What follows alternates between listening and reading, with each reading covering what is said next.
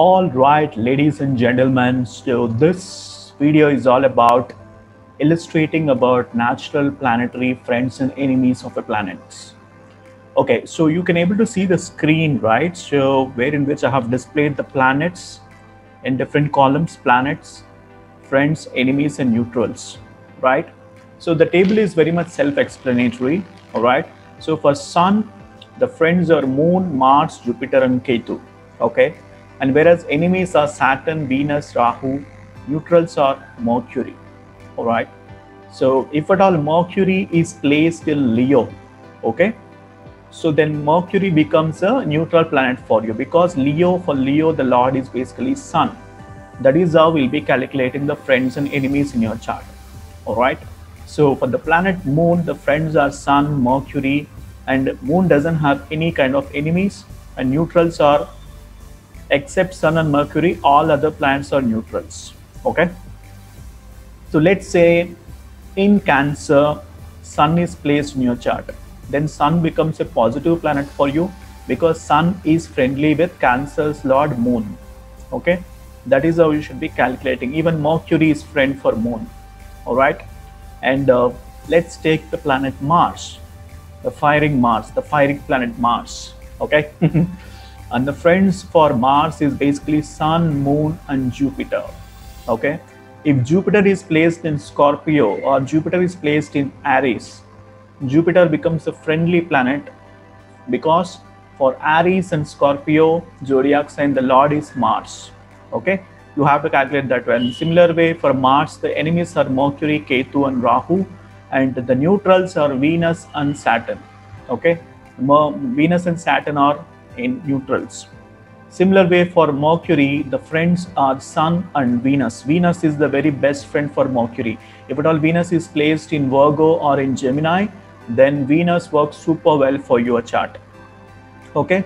And Sun becomes friend for Mercury. In fact, if Sun and Mercury conjunct together in your chart, it forms a great yoga called as Buddha Aditya Yoga, which is very great yoga. In fact, I would have spoken in the yoga section.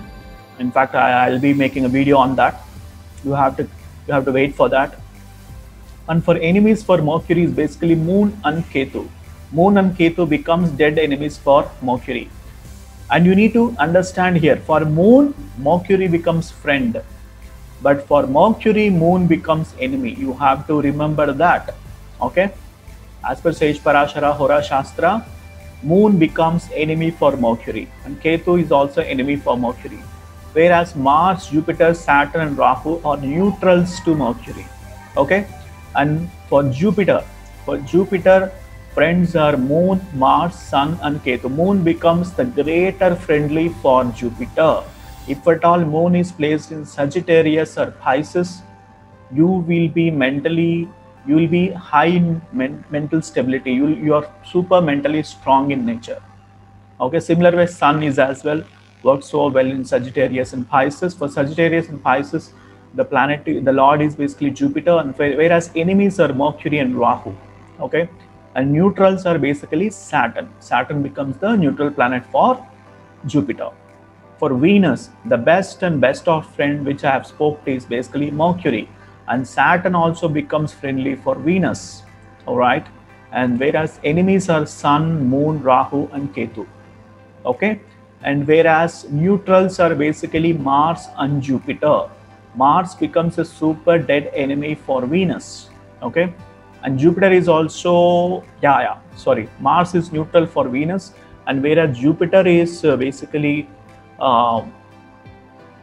neutral for Venus. Ketu becomes a strong enemy for Venus, because when Ketu and Venus stays together in your chart, that results to a lot of relationship breaks and all that, because Venus meant for relationships and Ketu meant for breakups, separation, okay? And let's go with Saturn. For Saturn, Mercury, Venus, and Rahu are best friends, okay? Venus is also very best friend for Saturn, and Saturn goes well with Mercury and Rahu as well.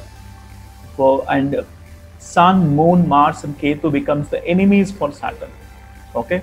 And Jupiter becomes the neutral planet. Similar way, for Jupiter, Saturn becomes the neutral, and for Saturn, Jupiter becomes the neutral, okay? So that's all about friendship table, friendship and enemy table. So depending upon your chart, depending upon the planetary placement in your birth chart, this friends and enemies varies, and there are certain exceptions as well, depending upon which ascendant you are, depending upon which lagna you are, the things will changes. So for that I have to analyze your birth chart completely. I have to provide complete prediction on your birth chart by seeing your birth chart. So for that you got to book a consultation with me.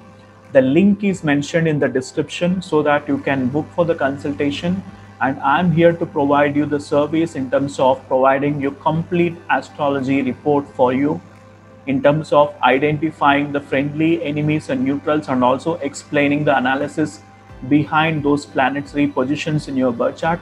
So please book for the consultation. The link is mentioned in the description section, and don't forget to subscribe to my YouTube channel, because I have plan of making loads and loads of videos in astrology to teach you astrology, to make this knowledge to be aware for all the people around there. All right, so thank you so much, and please don't forget to comment under the video, hit a like button and subscribe to my YouTube channel, and we'll meet up in another video. Have a nice day. Bye for now.